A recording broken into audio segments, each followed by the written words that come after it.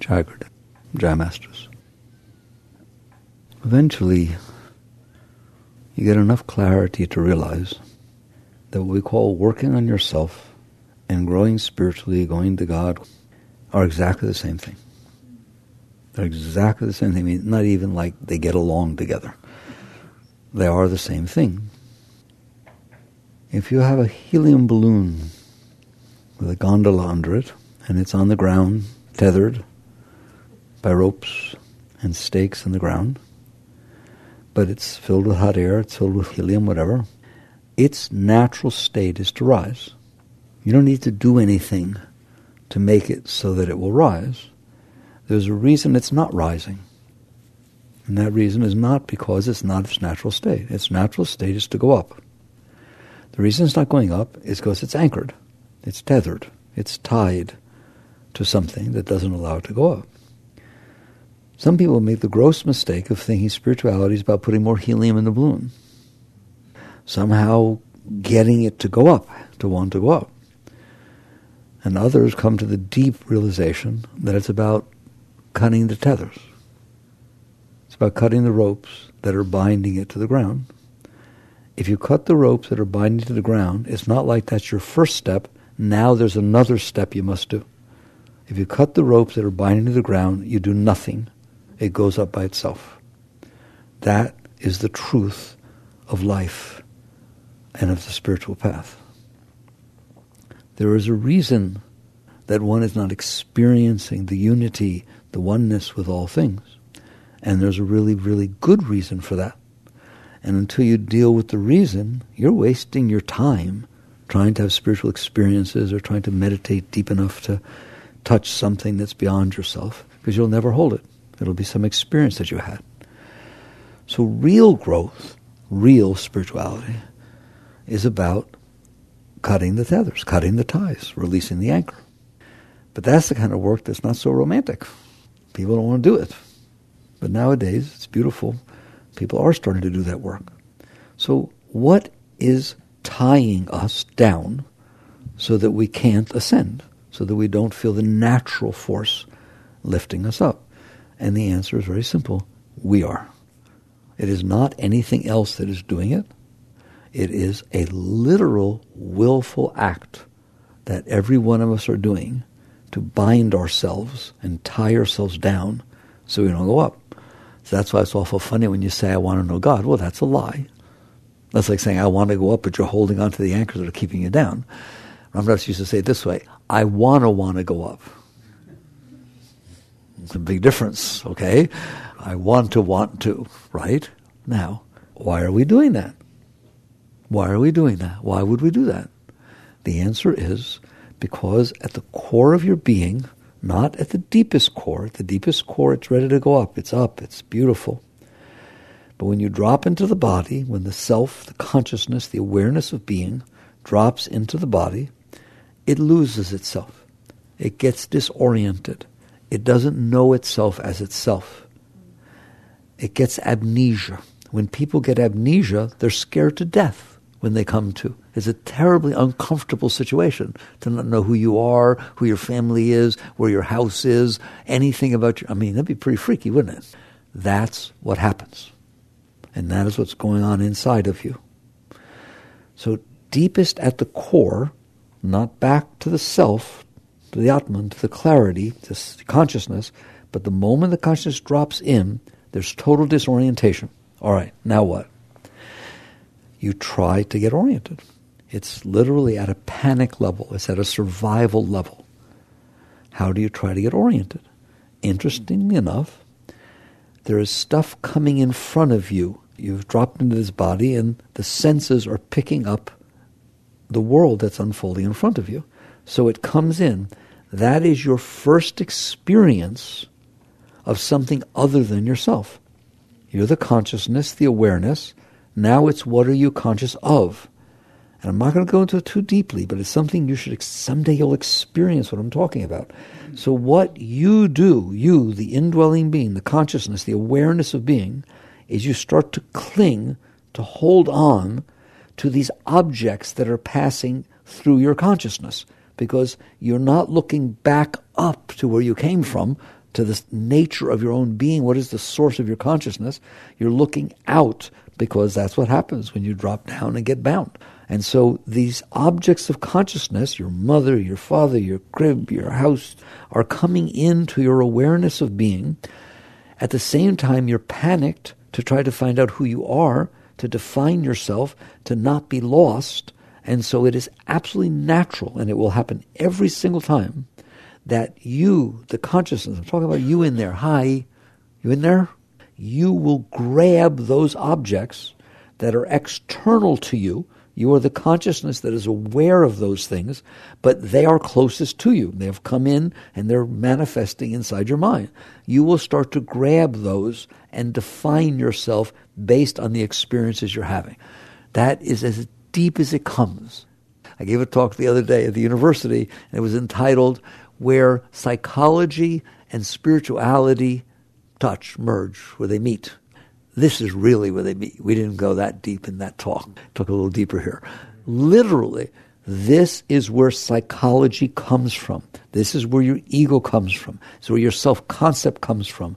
This is where all of that inner noise, I talk about that voice in your head, that's where it all comes from. It has nothing to do with you. You are the consciousness, the awareness of being. But because there's this sense of disorientation, this sense of lostness, this need to define oneself, you grab onto the objects that are closest to you, and those objects happen to be mental. They don't start off being mental. They start off being outside objects. But outside objects come in, you see them in your mind. I've already been through that with you. You understand that? You're not really looking out here. That's very important. You're not looking out here. What is happening is light is bouncing off of the objects out here, reflecting off of them, hitting your receptors, and being sent back through your optical nerves and rendering inside your mind. Right now, when you look at me, you are not looking at me. It is the same as when I watch a TV, I'm not really watching the ball game. The ball game is way over there in San Francisco. But it's being picked up, digitized, sent through the wires, and then rendering on my TV screen, and I'm watching the rendering. That is what's happening right now. You are not looking outside. Outside is coming in, and you are looking inside. Okay? It's pretty far out, isn't it? Things are not what they appear to be, are they? Nothing is. So you have learned depth perception. Your mind is brilliant. You've learned depth perception. You've learned all kinds of things. It's very important. You see how beautiful spirituality rests on top of truth, physics, science. There's nothing different about it. But we don't live that way. Most people have no idea that what I said is what's going on. So basically, light bounces off the objects outside. It stimulates the receptors, your optical sensors. It gets digitized, not digitized, but in a sense, turned into impulses, electrical impulses, gets sent up your nervous system, and then renders in your mind. So right now, look at me. Look, it's in there. You're looking in there. I know you don't feel like you are, but you are looking in there, right? And I can prove it to you. Close your eyes, then it can't come in. Turn off the lights, then it can't bounce. It's so true that it seems stupid to say. It is not that when you turn off the lights you can't see. It is that when you turn off the lights, the wavelength of the electromagnetic spectrum that your senses are able to pick up is not there. So the point is, it's all coming in. You are watching it inside. So when you first are born, when you first drop down onto this plane, hi, welcome, the first thing you experience is what's going on outside coming in, and it's passing before your consciousness. You're just, whoa, and you don't know who you are, and it scares the hell out of you. If you're in amnesia, you don't even know what's going on. Everything scares you because you don't know how to relate to it. You don't know how to relate to things, do you? What happens with new things? You get scared. And what happens if somebody doesn't behave the way you expected them to behave? You get scared. What happens if somebody who you don't like, they've always been an enemy for 5 years, you never said a nice word to it, all of a sudden walks up and says, oh, I like you so much. You get scared. You need to be able to relate to the objects that are unfolding in front of you. Otherwise, you get scared. I'm telling you why. That's the root. It's because you're disoriented. You're not centered comfortably within the self, within your sense of being. Therefore, you're trying to define yourself by these objects that you see. And if I ask you, I do this in the book, if I ask you who you are, you say, I'm Peter Barry. Well, you're not Peter Barry. It's a collection of letters that somebody gave you. You're not a name. Okay, I'm so-and-so's wife. Very good. Who were you before you met him? You didn't exist? You're not somebody's wife. You're not a name. You're not the person who lives at 1522 Southwest 12th. Because if you move, you're still you. You're not a 23-year-old girl or woman. Why? Because someday you'll be 35 and it'll still be you. You are you. You're not what's happened to you. You're not what's passing in front of you. You are the person who experienced what's happened to you. You are the person who's experiencing what's happening to you. Do you see the difference? But that's not how we live. And the reason we don't live like that is because we're scared. Can anybody relate to being scared in there? Hi. Scared is not the right word. If you let go of all the protection mechanisms that you've built around and all the things you've clung to and pulled around you and said, yes, I am such and such a wife and I'm this person's parent and I'm this and I'm that and I'm 25 years old and I'm attractive and people like me. Keep going. Oh, and I live over here and I won such and such an award and I'm good at music and on and on and on. Okay? And I ask you, how are you doing? You say, fine. Okay, what if I take all those things away? What if somebody walks up to you, you didn't win that award, I won that award. No, yes, I did. I won it. What if the house disappears? It's not that it burns down, that's too easy. It's that you drive home, you take a turn, you go and you pull up and the house is not there. Not that it's not there, it's an empty lot. There's no empty lot and there never was such a house. How you doing? I'm serious. I swear to God, if you're willing to sit through this, I like you. Pay attention to why it's so hard. I'm going to try to show you how to have a beautiful life. It can't be beautiful when you're doing this. Why? Because you're saying, I'm really not okay. I'm pretty panicked. I don't understand who I am in my relationship with anything. And the way I get to be okay is to define these relationships and hold them in place and say, this is what's going on. And as long as that's what's going on, I'm relatively okay. And the moment it's not going on, I'm not okay. And if it's really not going on, I'm really not okay. And if I even think that it might not go on, I get scared. That's not a spiritual life. That's a life of a lie. You are defining yourself as things that pass through your consciousness. I'm telling you, that's not who you are ever. A light that's shining on things is not the thing it's shining on. It's just illuminating the thing. If you move something else in front of it, it'll shine on that. Move something else, it'll shine on that. So if the light identifies with what it's shining on, and you try to take the thing away, I'm dying. Oh my God. No, you're not dying. The object is moving. The light doesn't change one iota. Your consciousness has nothing to do with what it's aware of. If I hold pictures in front of you, one after another, the pictures change, you don't. I can hang one picture, two pictures, three pictures, and you say, yeah, I saw that, yeah, I saw that. Who did? Who saw that? Because the pictures are different, but you're not, are you? You who saw them are the same. You are the consciousness that is seeing the picture. It's the same you who sees all the pictures. You know you saw them. It's the same you who sees your dreams as you who looks out through your eyes. You wake up in the morning, you say, I had a dream last night. How do you know? If you weren't there, you wouldn't know. Were you the one who watched your dream? It's even deeper. You wake up and you say, I didn't dream last night. I went so deep. It was so peaceful. How do you know? How do you know? Because you are the consciousness, the awareness of being. Were you in there when you were 10? Did you have thoughts when you were 10? Did you have feelings when you were 10? Did you see things when you were 10? How do you know? Because you're still there. When you were 10 and you looked at a mirror, you looked out your eyes at a mirror, did your body look like it does now? No. Was it you who looked? Don't think about it. It's intuitive. There's only one of you in there.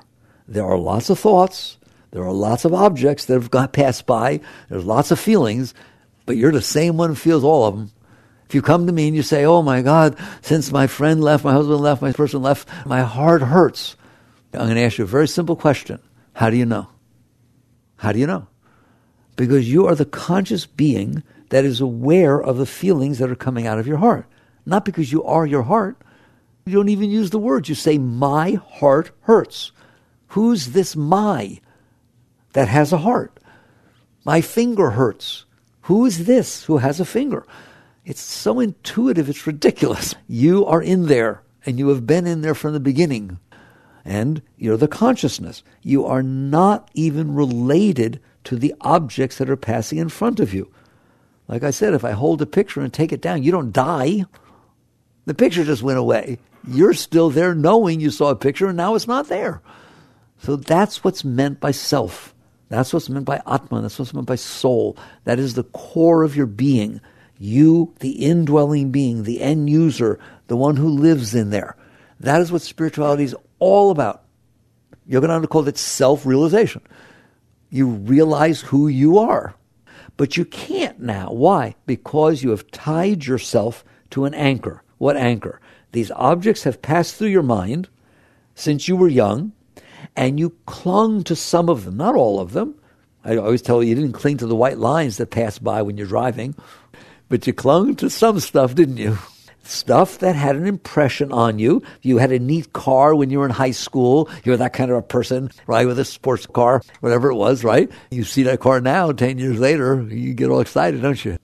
You hung on to things. I'm the one that had the neat car. I'm the one that had this experience. Do you understand that? And you start building this model of yourself. Psychology calls it a self-concept. The self-concept is not the self. It's a concept of the self. It's a thought pattern. So you hold on. The bottom line is the reason you do it is because you're scared. You're disoriented.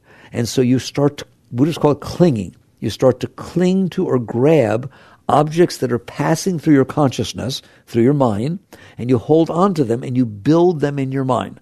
And you actually held on to a number of experiences, quite a number, that you've had in your past, and now you define yourself as that person.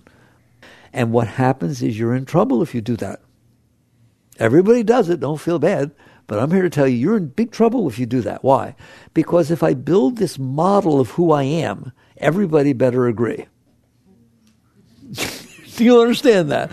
Because it's almost as though I'm putting myself up for sale every time I open my mouth, every time I get dressed, every time I go somewhere, every time I meet somebody, right? Because if I've made up that this is the person I am, and people don't relate to me that way, they don't treat me that way, they don't talk to me that way, it doesn't feel very good at all. It's not very supportive, is it? So what we end up doing is saying, this is what I define myself as. If you agree, you're my friend. If you really agree, you could be my spouse. But you have to sign on the line that you'll always support me. Like if we're in a discussion at a party and we're with our friends and I say something that turns out to be pretty stupid, it was wrong, right? You support me. Otherwise, when we come home, you hear the discussion. Why didn't you support me? That's ridiculous. You left me out. But darling, you were wrong. I don't care. Ooh. You know anything about this?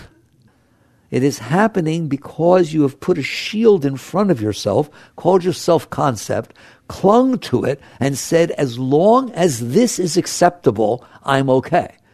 The moment anything outside does not gel or match, even the slightest thing, really the slightest thing, and we get upset. We get weird. It gets uncomfortable inside. Come on. It's just so funny. It's so funny. It's embarrassing to even talk about. So what I want to explain to you is that discomfort you feel inside when somebody doesn't agree with you, when somebody doesn't say what you thought they'd say, when something isn't unfolding the way you thought it would, whatever it is, that basically you get uncomfortable. That discomfort that you feel inside is really the legacy, the vibration of that original panic of, I don't know who I am, I need to define myself in a sense of panic, and then you grab onto things. When the things don't support you, you fall back a little bit into that fear, into that insecurity, into that sense of lostness. Let me ask you a question, and don't answer me. Has it ever totally fallen apart on you? Have you ever had enough things happen outside, usually it's someone you love leaving you or something like that, or dying, something happening that is so against your self-concept, so different than what you anticipated or expected, that the inside collapses. And you almost like don't know who you are anymore, and you don't know how to relate to anybody, yes or no. That's everything I'm talking about. I know you don't want to experience that. I'm sure you don't even like talking about it. I want you to see where it comes from, and I want you to see where spirituality and psychology touch. It is consciousness, awareness, soul, Atman, spirit, descended God that gets lost when it drops into the body. It doesn't know itself as itself. It doesn't know its divine roots. It's just consciousness that's aware of what's going on in front of it. It's very confusing. And so it starts to cling. It starts to hold on. And you do it your entire life, not just when you're a baby. All right? You cling to all these things and you build this model. But behind it is why you're doing that. And that's the discomfort of not knowing yourself, of not knowing who you are. All right? At some point in your life, not most people's lives, but you guys are special. Some people wake up. They wake up and realize, this isn't very much fun. I'm tired of being scared. I'm tired of worrying about everything I say. I'm tired of worrying about what my hair looks like.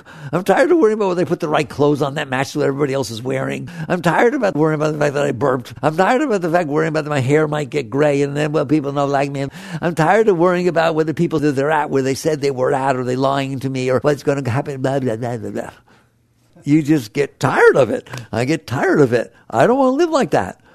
You wake up and you realize we're all sitting on this tiny little planet. A tiny planet, this little piece of dirt, spinning around in the middle of nowheres, being neurotic. Worrying about every single thing. How often do you have a conversation with somebody? Normal conversation. You give your opinion, they give their opinion, you say something, what you like, blah, blah. Normal conversation. You walk away. Is that conversation over? No, that conversation's not over. Hey, keep going on in your stupid head. If I should have said this. Oh, my God. Why did I say that? Oh, my God. I hope he doesn't misunderstand what I said. I was like, should I call him? No, don't call him. Is that just me or anybody else got that going on there? I'm trying to show you why. I'm literally showing you why that goes on. People sometimes say to me, well, why does that voice in your head talk so much? Because you told it to. You, the consciousness, the awareness of being, has gotten lost and has tried to define itself in what is not itself.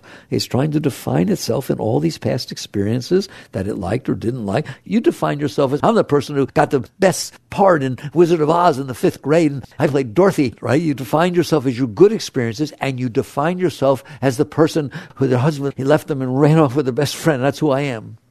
You define yourself as these experiences that you weren't able to handle, and you clung to them either because you liked them or you didn't like them, so you pushed them away, and you end up building this whole world inside of your head based upon these tiny little experiences you've had, and I'm telling you, you are completely invested in that. And so now you have to go out and sell yourself. I remember the first time I was 22, 23 years old when I saw this, I don't want to go and start the rest of my life selling myself every time I walk out the door. I remember clearly, like I was in a 7-Eleven and I was buying something. I mean, I was even traveling. I was like in Alabama or something. I was by myself, and I went up to pay for something, and I dropped the quarter, dropped some change. And I went down to pick it up, and he was so embarrassed. They wasn't even sure he wanted to buy the thing. He wanted to just leave the store. What, are you kidding me? Are you serious? That you're going to be like that for the rest of your life, that you can't handle anything because you might look weird or something like that? And so I decided, no. If I have but one life to live and it's on this tiny little ball of dirt spinning in the middle of nowheres and I'm going to die, I came down, I'm going to leave, I am going to learn to have fun. I am not going to define that I'm okay because everybody agrees with what I defined and nothing better disagree. What do you think worry is? Worry is that things won't be the way you think they need to be, or that they will be the way you don't want them to be. What else is there to worry about? And you worry a lot, and you will worry for the rest of your life. You will waste your life serving this maniac, which is the self-concept that you built to hide yourself. Somebody once asked Yogananda, what is the ego? There's an enlightened being. You get to hear an amazing question they asked him. What is the ego? Master, what is the ego? He said, the masquerading self. In other words, you're the self. He fully knows, he's realized, you're the self, and you pulled this around yourself like a mask, this concept of yourself, and you're hiding inside of it, aren't you? There are people that if they live in a subdivision, and some weed grows up in the grass on the front lawn, they're embarrassed. They don't want the neighbors to see. If the house needs painting, if the house is not as nice as the remodel that happened next door, it gets uncomfortable, doesn't it? Everything makes you uncomfortable. Everything is a problem. It could be a problem. You don't want to live like that, because then you have to go out there and try to make everything be the way you think it needs to be for you to be okay. I'm going to repeat that. You have to go out there every minute of every day and try to make everything, every person, place, even the rain. It should rain when you want it to rain, and it shouldn't rain when you don't want it to rain. You have trouble with the weather. You have trouble with people. You have trouble with everything. And you're going to for the rest of your life unless you do something about it. You check your parents out, check your grandparents out. You just have trouble with different stuff. But it's going to be the same thing. If you're not okay inside, and you define a world based on your past experiences and how you define yourself, you define a world that has to be a certain way, and then you go out there and try to be okay by making everybody and everything be the way you want. Oh my God, I feel so sorry for you. Do you know what the probability is that you will get the moments unfolding in front of you to be the way you want? 0. The moments that are unfolding in front of you have causes. They have reasons that they are the way they are. Hundreds of billions of influences have come together over time and space, and they coalesce together and create the moment in front of you. It has nothing to do with what you want or not want. What did they sell you? A bill of goods that everything should be the way you want, and if you're doing something wrong if it's not. Come on, use your will, affirm. Are you crazy? If you sit there and told me right now you've never been to Paris, and there's a restaurant over in Paris that you've never been to, and you decide that what I want them to serve as a special tonight is something, right? What is the probability that they're going to serve that because you said you wanted it to be? 0. That's the probability of every single moment that unfolds in front of you, whether it's in Paris or here, being the way you decided you wanted it to be. Why would it be? Things are the way they are because of the forces that cause them to be that way. There's physics, there's chemistry, the weather is the way it is because of meteorology. It's just so funny, it's unbelievable. So the moment in front of you, I'm telling you, is no different than every other moment. There are moments that are the way they are because of the influences and forces that came before them that cause them to be that way. That's why every moment is the way it is. Not just the moment in front of you, the moment to your right, to your left, above, below, Mars, Saturn. So there's nothing special about this moment unfolding in front of you. It's not yours. You're just experiencing a moment that's unfolding in the universe. Moments are unfolding every single place in the universe, aren't they? Why is the moment in front of you different than every other moment? It's not. It's just that you want it to be. You would say, well, it's different because I don't have a way I want the other moments to be. Okay, good. Congratulations. Because that is the only difference. That you have made up how this moment that's unfolding in front of you should rain, it shouldn't rain. You should be nice, don't sit so close to her. Don't wear that color because my brother wore that color when he died. Blah, blah, blah, blah, blah, blah. And you just make up all this garbage inside your head based on your concepts from the past, and then you try to superimpose them on top of the moments happening in front of you. Well, it ain't going to work. There's no way that's going to work. You're going to be a nervous wreck. Because you have built inside of your cute little mind a concept of how things need to be for you to be okay. And now there's a real world unfolding out there. That'll make anybody anxious. It might not be the way I want. They might be talking about me not nicely. Anything might happen. I might get up to give my talk in front of the class. They might laugh at me. I mean, anything could happen. And so the next thing you know, you're a neurotic mess. Next thing you have all this anxiety. Because the only way you're going to be okay is if everything, every moment unfolding in front of you matches this concept you built inside. But the moments don't stay still, do they? There's always a new one every single second. If you understand nothing else, do you see why I'm saying it can't be the way you want? I'm not cursing you or anything. It is not possible that every moment that happens to unfold in front of you is going to be what you made up based on your past experiences. The moment in front of you has nothing to do with your past experiences. It has to do with science. It has to do with the forces that cause it to be the way it is. Your past experiences are inside your head. You just made up something in your head, and you stepped into reality that has nothing to do with you, and you're right, it's wrong. We do it all the time. So at some point, you wake up and you realize that's the anchor. That's the anchor. While you're doing that, and then you're out there manipulating, controlling, and fighting and worrying with the unfolding of reality, your make-believe fighting reality, you are tethered. You are tied. Every moment of your life, you're going to be scared. Every once in a while, something happens that's nice. What does it mean nice? It matches what you wanted. You're nice, he freaks out over. And you're nice today, you might have freaked out over yesterday. Just some different things happened, so you were more open to it. It has nothing to do with what's happening outside. It has to do with how what's happening outside matches what you built inside. There's no right or wrong or good or bad or any of that kind of stuff. There's a world unfolding based upon the forces that make it be the way it is. You happen to be looking in a certain direction, that's the part you see. Look somewhere else, you see another part. The question is, how does that part match that you made up about how everything needs to be for you to be okay? And you don't call it how it needs to be for me to be okay. You say how it should be, how it's supposed to be. And then you come there and you suffer. That's what Buddha said suffering was. You suffer because you have a way you want it to be. That was the second noble truth. The cause of suffering is desire. The cause of suffering is you have made up a way the world needs to be for you to be okay. And it's not behaving, is it? It's not being a good world. It's not behaving itself. People aren't saying what you want to hear. They're not doing what you want to do. Blah, blah, blah. That causes anxiety and trouble. And I taught you why it does that. I'm talking very deep. It causes anxiety and suffering and trouble because behind your psyche, you're scared. That's why you pulled the veil around you. If you pull a shield and live in an armored place, there's a reason you did that, because you're scared. If I start taking down the shield or the armor, you freak out, because there's a reason. If you think you're so bold and, no, I'm not scared anymore. I carry 15 Uzis with me. Okay, fine, I understand. No, I've been scared since I do that. Okay, we'll take those away. I don't know.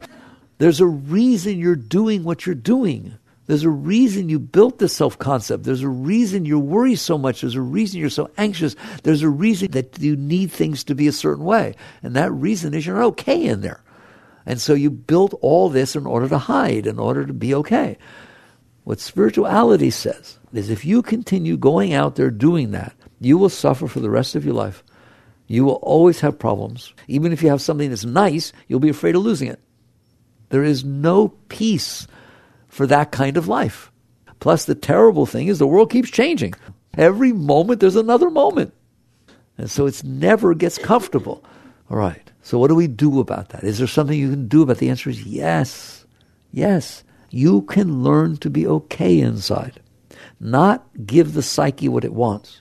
Not avoid what it says it doesn't want. That's a game. If you play that game, you lose. You'll do it your entire life, and you don't ever get satisfied or for any period of time. So the question is, what is the root of all this? I explained that to you. The root of all this is you're scared to death in there. The root of all this is why you're maintaining that self-concept. Why you need things to be the way you need. Because otherwise it gets really freaky in there. It gets scary. Believe it or not, the short answer is this: learn to get comfortable with that. That's the other life. The other life says, yes, if you take away my Uzis and all my armor stuff, I get scared to death. I have two choices. Try to get the stuff back or work with that fear. I don't want to build my life on top of that fear. I want to learn to work with myself so that I can deal with that fear, so that I can work my way through that fear. That is literally the difference between a worldly life, a person who's forced to go out there and make everything be the way they want and never not be the way they don't want, and a spiritual life, a person who is saying, my work is to work on myself, to learn to come into harmony with these vibrations and these feelings, no matter how uncomfortable they are, to learn to get comfortable with them and work my way through them so I can find myself back to my being, so I'm not lost anymore. That's what it means. And when you do that, you will find God. You will find what all the great masters found. You will find what Christ taught. You will find what Buddha taught. You will find what Muhammad taught. You will find that you are somebody very, very great in there. And the fact that you have to work your way through this discomfort and fear, that stuff that doesn't know who you are, and you start looking back to find yourself instead of looking out into your mind. And that is the essence of spirituality. And the more you do that, the more you get more and more comfortable. And the hilarious part of it is, the more you start to realize you're not only okay, you're the most beautiful thing ever walked the face of the earth. Who? You in there. You in there. So there's you, the self, the Atman, the consciousness, and then there's this layer of fear, of lostness, and then there's this whole psyche you built in front of that layer to try to be okay, even though you feel the lostness and the fear. That's it. The answer is to work your way through that layer of discomfort to be able to come back to the nature of your true being. In the yoga teachings, we teach that one of the names for God, one of the names for the soul is Satchidananda. Satchidananda, eternal conscious ecstasy. Someday I want to know that you are going to touch that part of your being and you will remember this talk and you realize you're the most beautiful thing ever walked the face of the earth. You don't have a single problem. You will never have a single problem. You do not need anyone or anything. You have reached a state where you're feeling nothing but love, joy, light, upliftment, beauty. That is what's going on inside of you. Basically, you're fine. You're whole. You're complete. You found your way back to the core of your being, which happens to be the most beautiful thing there is. It says in the Bible, man was created in the image of God. That's what it's talking about. You will touch parts of your being that you realize are so expansive and beautiful, they have nothing to do with your humanness. What a human is God lost. It drops down and builds all this garbage. If you let go of that, I'm going to talk to you how to do that. If you make the meaning and purpose of your life, you have a choice. Is the meaning and purpose of your life to manipulate and control the moment in front of you so you feel more comfortable with it and so it doesn't betray you and freak you out so you have to deal with that discomfort in there? Or is the meaning of your life to work your way back to the core of your being so you undid the reason for the rest of this? The ego falls off, just falls off. You no longer have problems with what people say.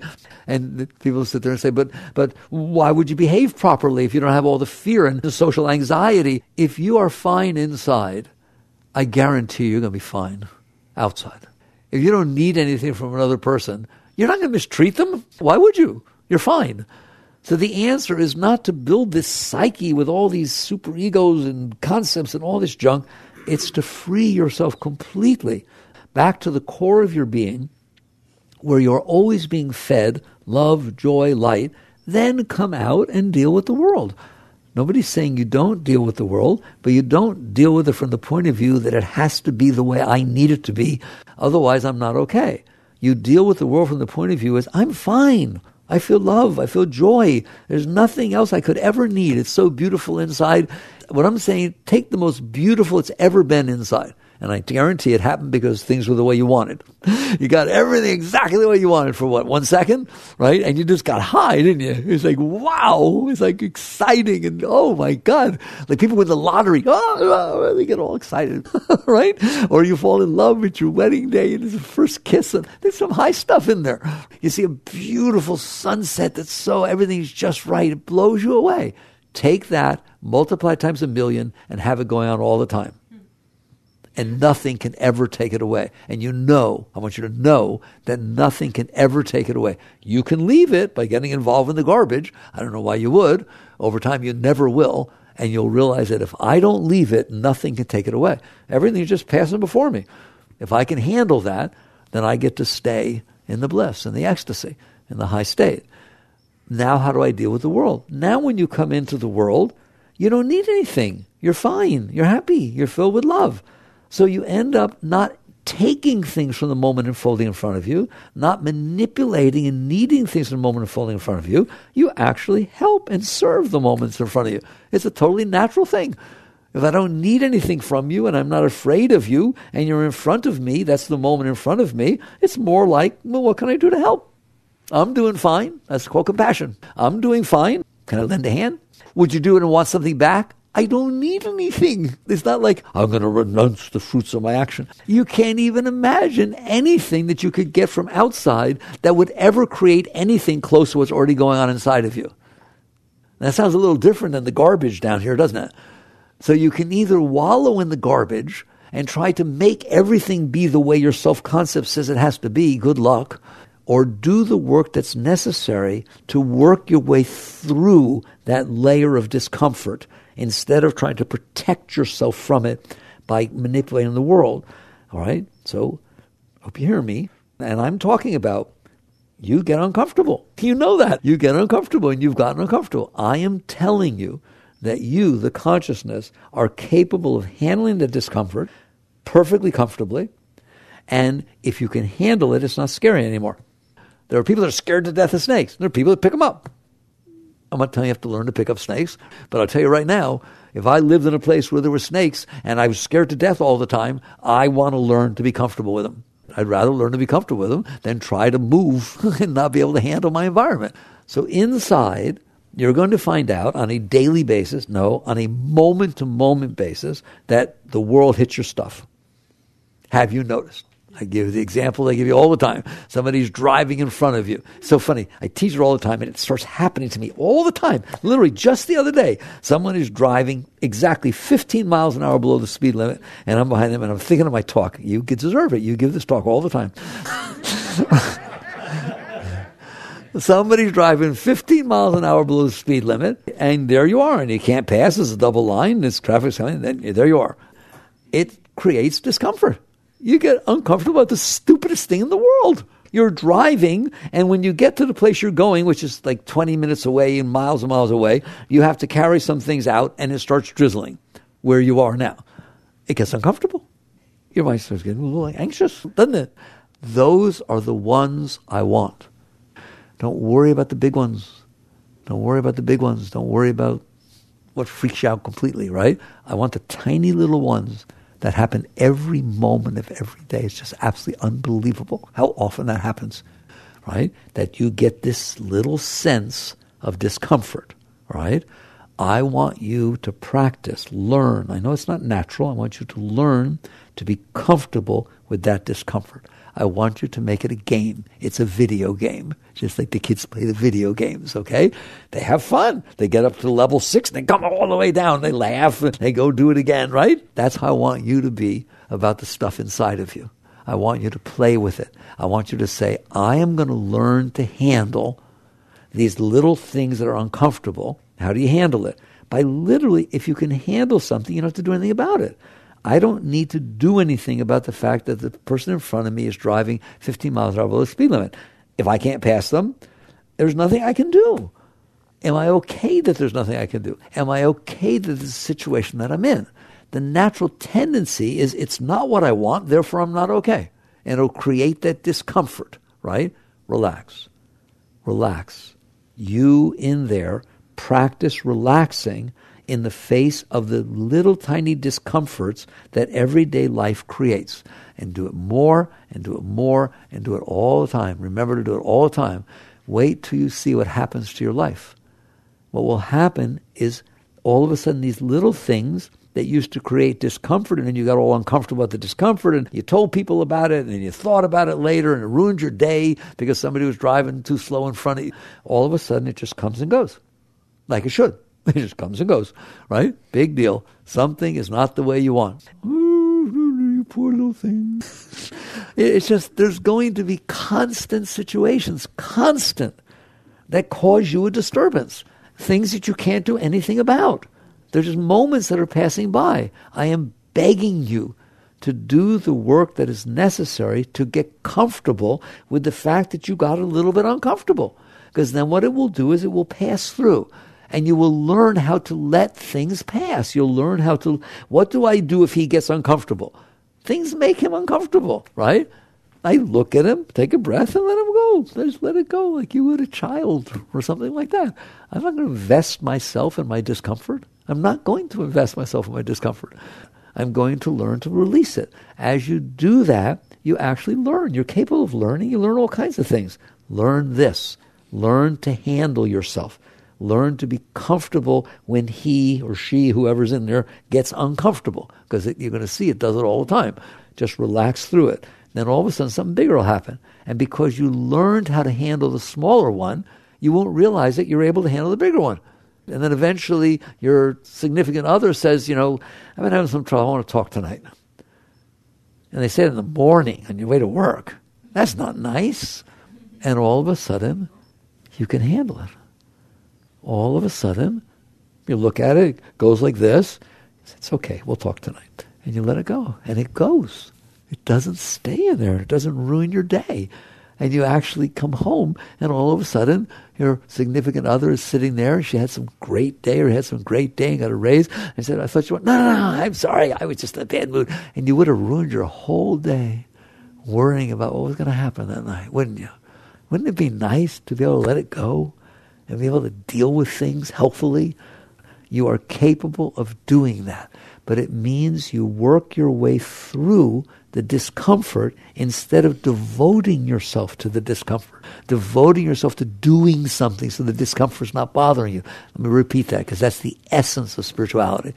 Instead of devoting all of your will and your intelligence, your energy to figuring out how not to feel this discomfort or make it go away when I feel it or blame somebody or make sure it never happens again, whatever the heck it is, that's called devoting your life to the lowest part of your being.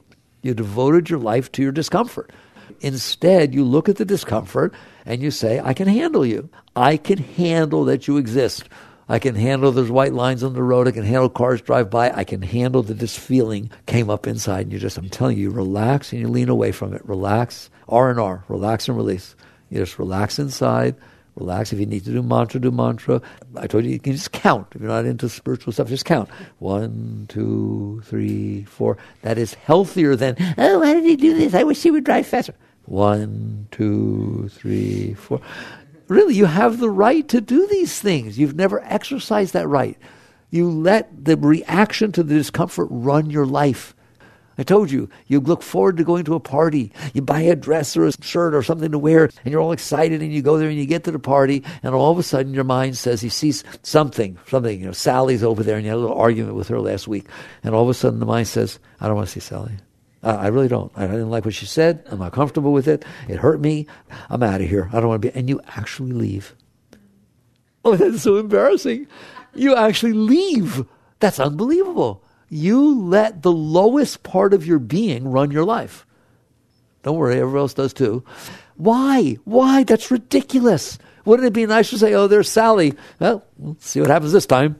You can go about your business. And then have a nice time. How in the world can you let the fact that you had a little spat with Sally a week ago ruin this evening? No. Don't you dare let the lowest part of your being run your life.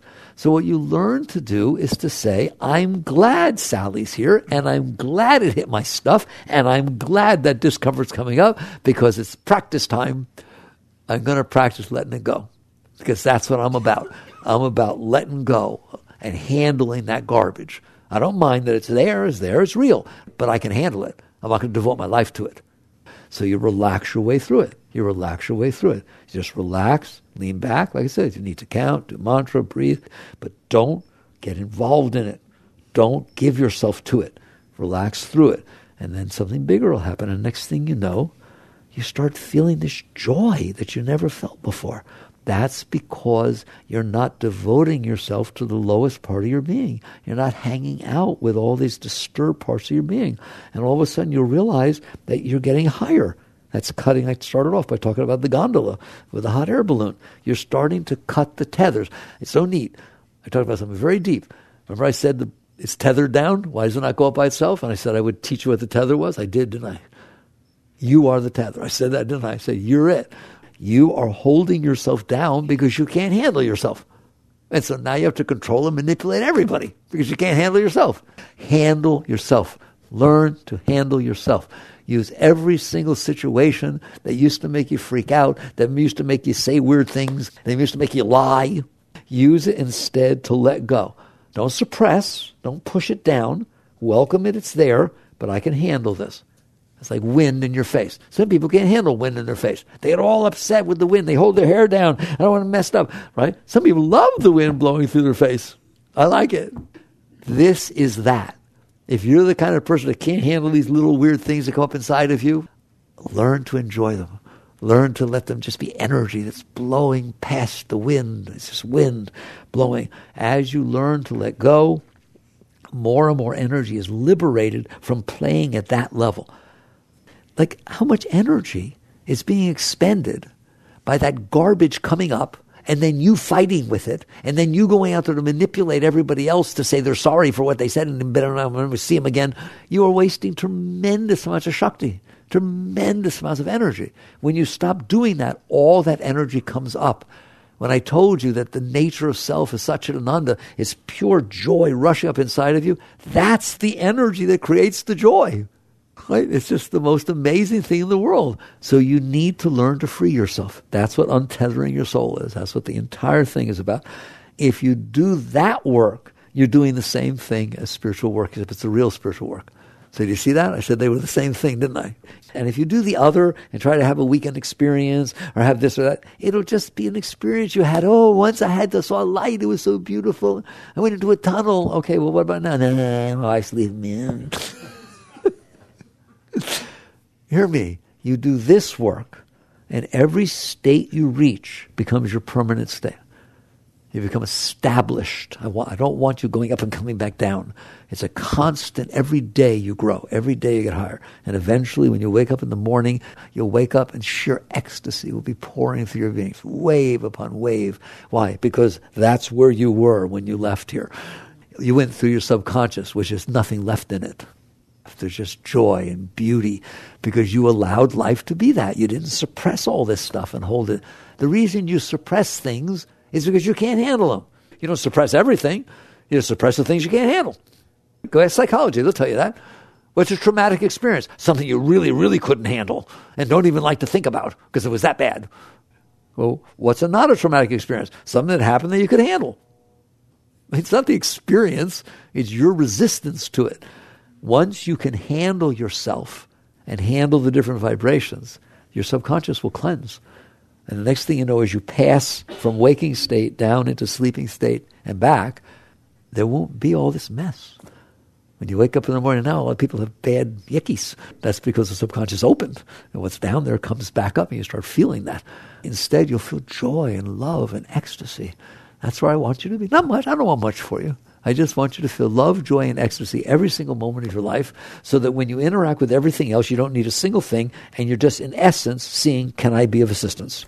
Can it be of help? I told you, people say, your parents say to you, what's your career? What do you want to do with your career? What's the meaning of your life? You have to give some purpose and meaning to your life. Here's the meaning of your life.